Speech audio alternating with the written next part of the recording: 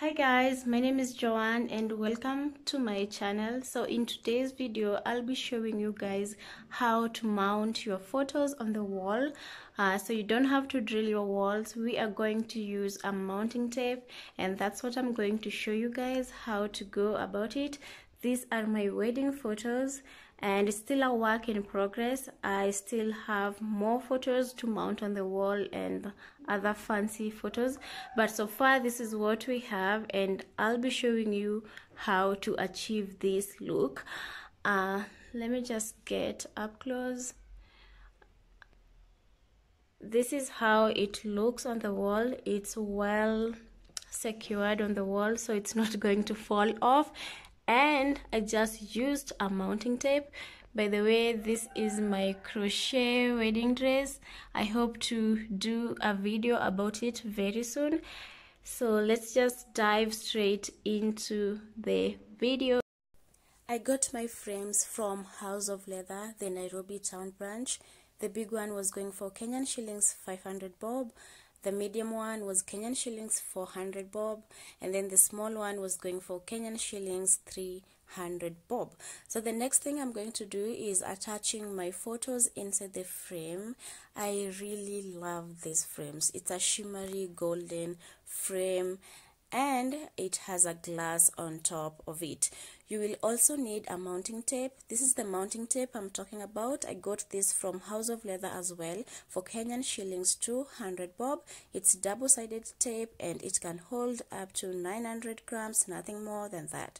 So the next thing we're going to do is sketching the frames on our wall, like the plan of how you would want your frames to look on your wall. So that's what I'm doing right here. I'm using a pencil, something that you can rub in case you make a mistake, and then I'm just going to try aligning my photos how I would love them to look on my wall. So this is what I am doing right now.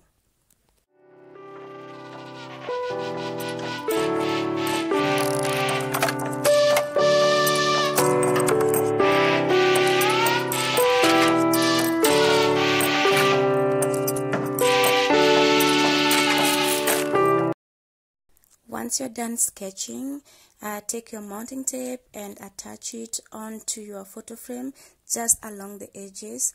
After attaching, just press it down to stick so well. Cut off the excess. Repeat the process onto the other edges part of it, and that's all.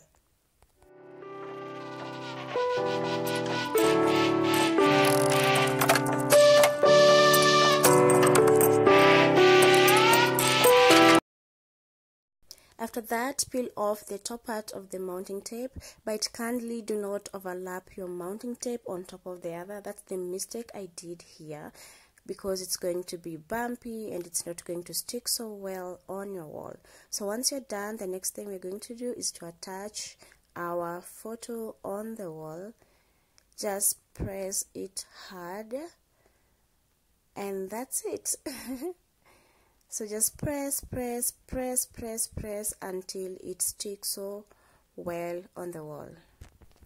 So let's fix the second frame. Kindly, like I said before, do not overlap your mounting tape on top of the other. I think I was so excited to make this video for you guys until I made this mistake, and kindly do not do that. But the rest of my frames were okay. I just made the mistake on the first and the second frame.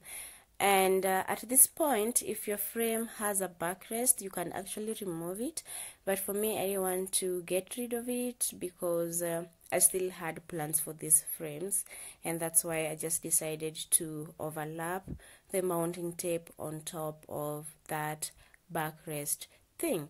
So once you're done, we're just going to peel off the upper part of it and then stick it on the wall. Continue pressing. Yes, and that's it.